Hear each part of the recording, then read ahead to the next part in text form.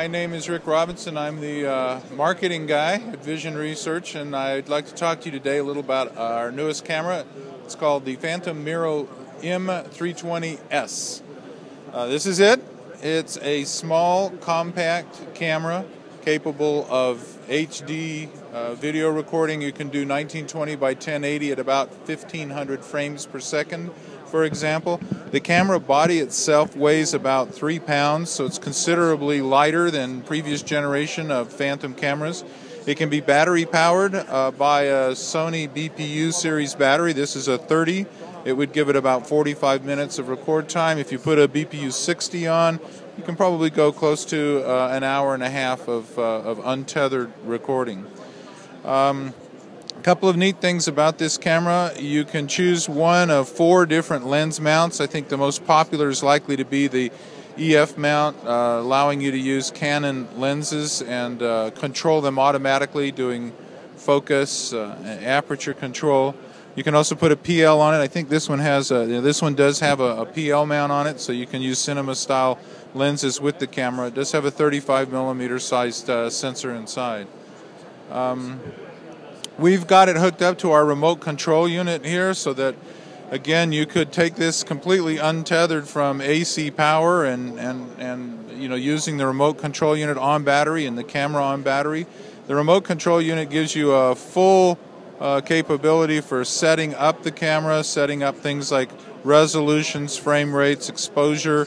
You can acquire the images by triggering from the remote control unit. Once you've triggered on the remote control unit, then you can go into playback modes and control the playback of the movie that you just took.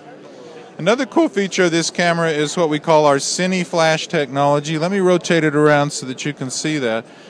You can shoot into the camera memory at very high speeds, and we can have up to 12 gigabytes of memory in the camera.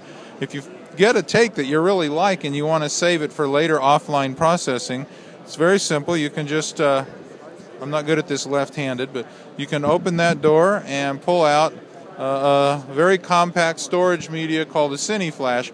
If you're familiar with our other cameras like the Flex, they have a Cine Mag. Cine Mag's faster and it has higher capacity than this, but for this camera, this size and the speed at which we can save is very, you know, adequate.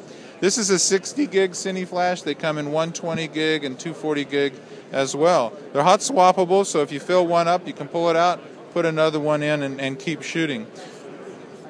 At the end of the day, if you want to see what you've shot and process it on your computer, this Cine Flash plugs into a small docking station. We'll get a shot of it in a minute.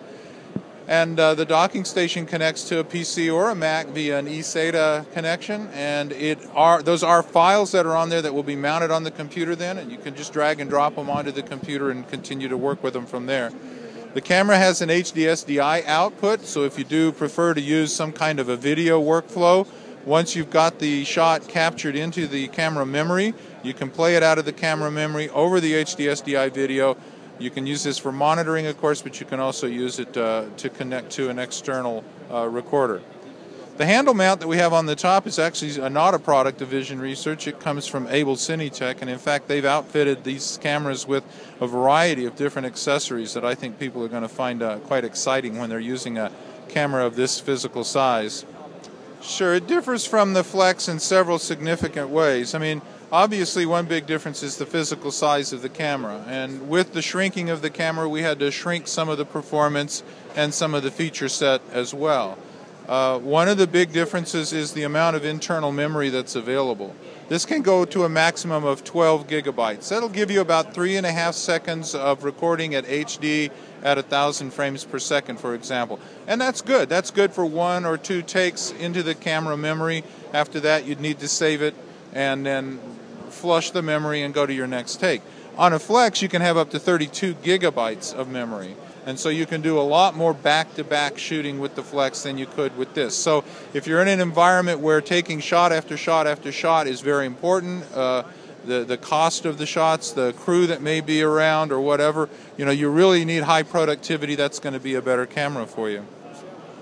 The Flex has an HQ mode, which we do a black reference on every frame to ensure the lowest possible noise floor. This does not have the HQ mode. The quality of this camera, though, will be about equivalent to what the Flex is when it's shooting in standard mode. Another big difference between this and the Flex is the CineMag interface that's available on the Flex. While we have the Cine Flash here, you know, it's smaller in size. First of all, you know, the CineMags can be up to 512 gigabytes. You can record directly to a CineMag on a Flex at up to 450 frames a second at HD. That way you can get very long record times, minutes if you need them. On this, you cannot record directly to the Cine Flash. You record only into the camera memory, and after you've got your shot, then you can save it to the Cine Flash. On the Flex, if you do that same use model, you can save it to the CineMag in a matter of seconds, where here, the speed to saving to the Cine Flash is a bit slower, although still quite fast. It takes about a minute to save 4 gigabytes. So if you had a 12 gigabyte shot, you'd need 2.5, 3 minutes to save it to the Cine Flash. Then you'd be ready to go ahead with your next shot. So that's another big difference. There's other smaller differences, maybe big to some people. There's a dual video output on the Flex, so that you do have dual link HD SDI, so that you can gang those together for 444 video, or have two independent outputs, maybe one going to a monitor and another one going to a viewfinder or a remote control device or something like that. The Flex has a gen lock capability for gen locking the video output. This doesn't. You'd have to use an external gen lock. So there's a lot of things in the electronics of the Flex that aren't available in this, primarily due to the form factor. Those are the biggest differences.